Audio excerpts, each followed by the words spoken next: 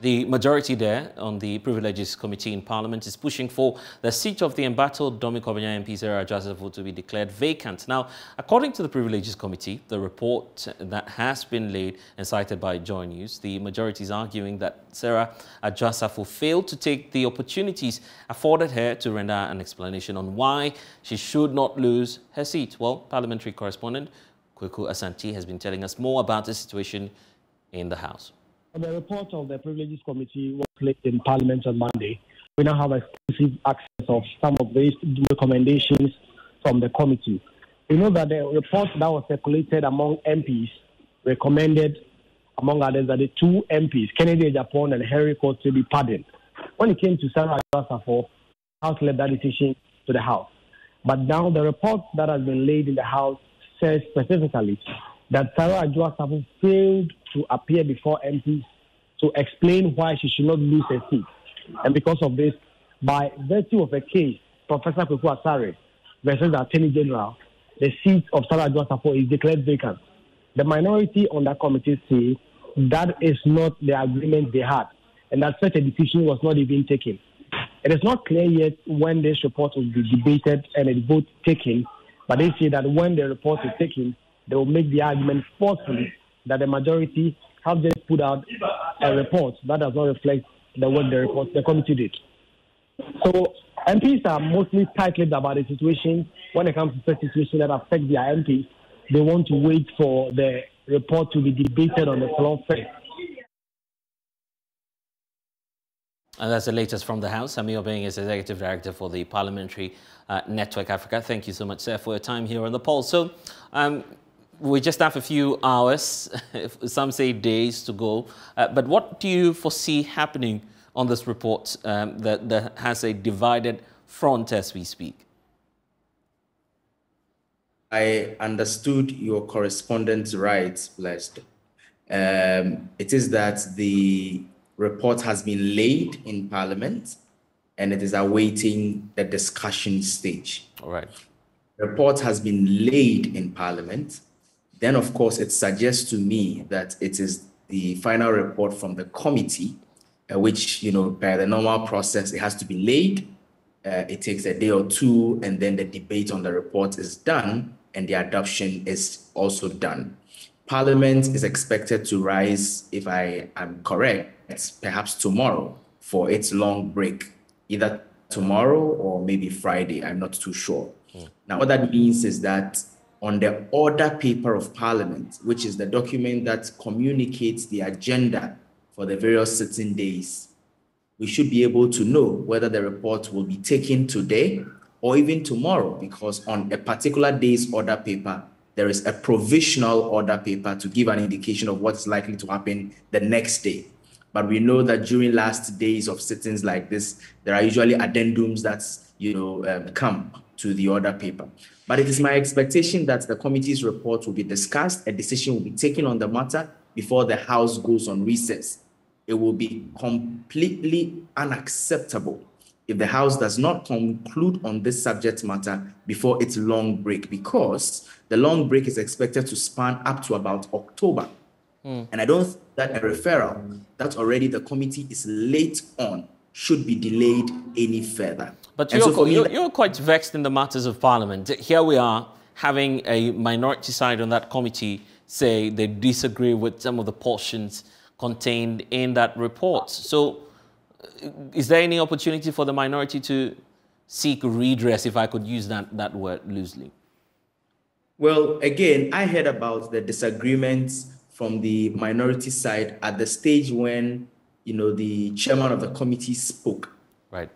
Not too sure that at this stage, and of course at that stage, many of them admitted that a full report was not ready.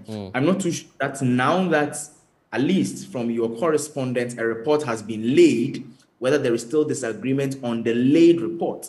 I would be particularly surprised if there was disagreement on the report that has been laid, because to have a report laid, the various sides of the committee, at least the leadership, would have seen the report that the clerks to the committee had done and would have vetted it and agreed that this is actually what we want to be communicated to the House.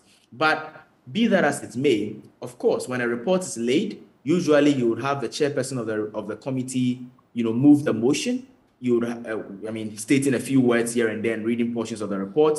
You would have the ranking member of the committee who would come from the minority side, also seconding the motion. And of course, opportunity exists for them to make their cases if they feel that what has been captured is not really what needs to be captured. But I must say that I would particularly, be scandalized. I said that last time on your platform.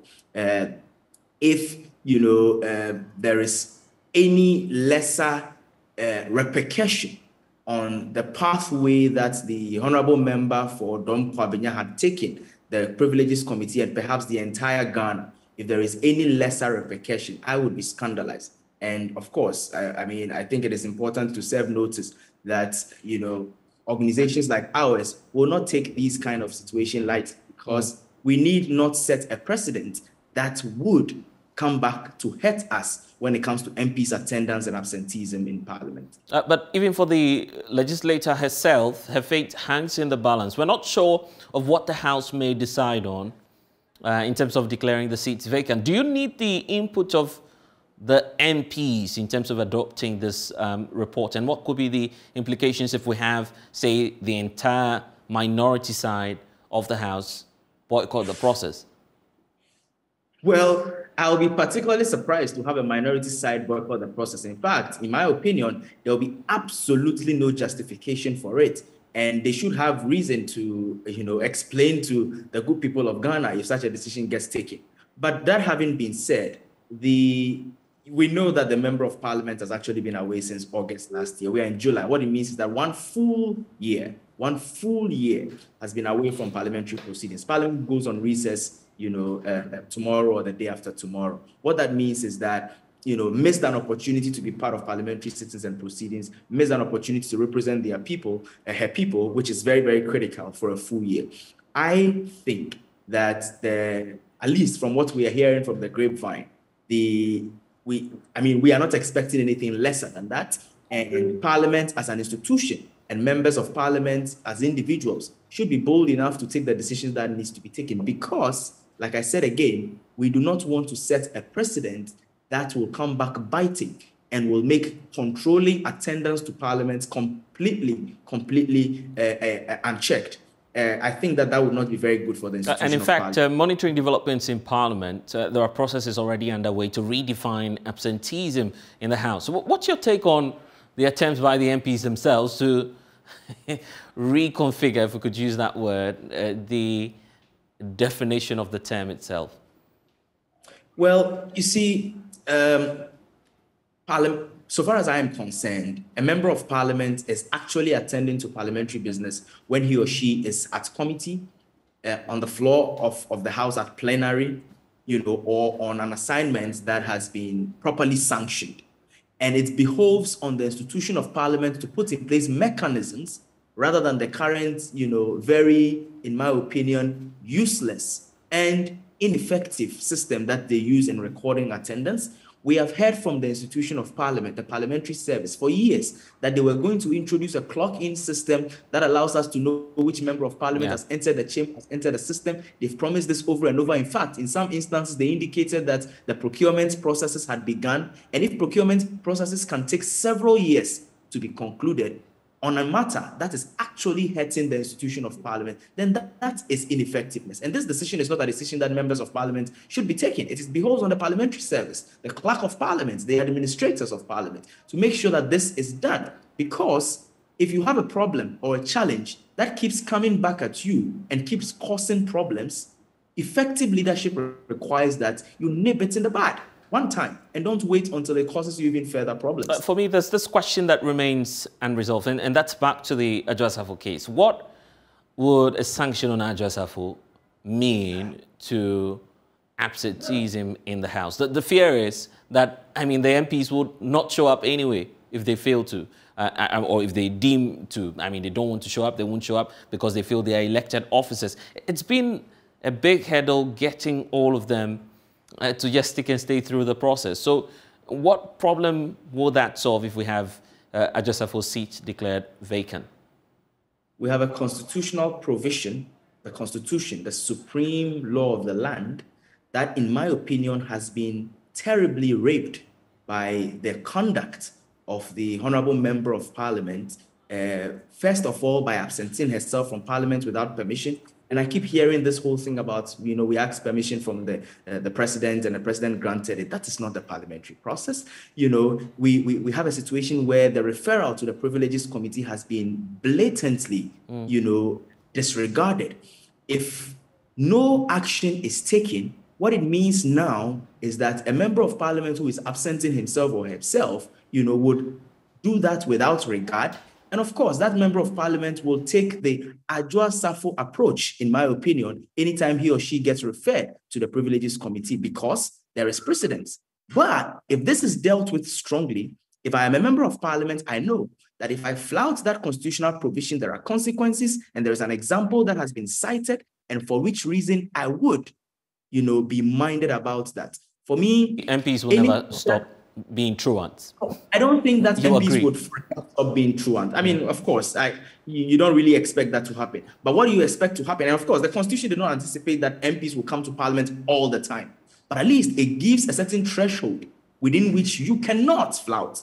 Number two, it gives a certain procedure that you must use if you must be absent. And then number three, it shows a certain procedure that gives you the opportunity to explain yourself if you are absent and you've not given reason. These are steps that, in my opinion, the framers of the Constitution took so that there is natural justice, so that, it is anticipating the normal tendencies and the normal, happenings of things as a human institution where you have people absenting themselves. But so that it is very clear that you cannot be perpetually absent from work. I keep saying this all the time. If a teacher or a nurse or a doctor or anybody in Ghana who is working within the public service dares attempt what has been tried by the Honorable Member of Parliament, the person will not live another day, to still hold on to his or her job. And that is the more reason why we must send a signal that we are not in an animal farm situation where some humans are more important than other humans. Sami, what's still in doubt is the mode of declaring the seats vacant. Many have argued that the approach by the First Deputy Speaker, indicating that once you fail to show up before the Privileges Committee, you automatically forfeit your seat. It's coming to question, what's the standing orders position on this matter, for instance? Well, I don't have the standing orders here to quote verbatim, but what I know for a fact, and for me, sometimes I wonder whether the First Deputy Speaker was probably not misquoted, because I have not specifically heard the exact words that he used. But what I know the processes to be is that once a referral has been made to the institution of a committee of parliament, that committee must necessarily report to the plenary for the plenary to adopt its report so that a decision is deemed fully taken. If of course, I would not have a problem with anybody who says that once the committee has recommended this, it is expected that the committee's recommendation will go without saying, because the Constitution says that the Privileges Committee shall make a determination. But the committee's report cannot be a decision of the Privileges Committee and the House as a whole if it is not laid on the floor of Parliament. So for me, I think it's a very simple process. Committee has been assigned a task. You finish with your task. Whatever your decisions are, bring it to the plenary so that the House of Records, because it is only at plenary that you have Hansards, the official report of Parliament. The Hansard must capture such an important issue, and the Hansard only captures it if the matter is raised at plenary. Hansards do not capture committee proceedings. And so it is important to bring it there, because for such an important matter, you need the Hansards to reflect the decision. Okay. We'll see what happens in the coming days or in the next few hours. That's Sami Obi, Executive Director for the Parliamentary Network Africa. You're still with us here on the Pulse on the Joy News channel. Still to come, we'll tell you about the minority in Parliament and why they still believe that the Bank of Ghana printed some 22 billion cedis from their quarters. We'll tell you why shortly. Please stay.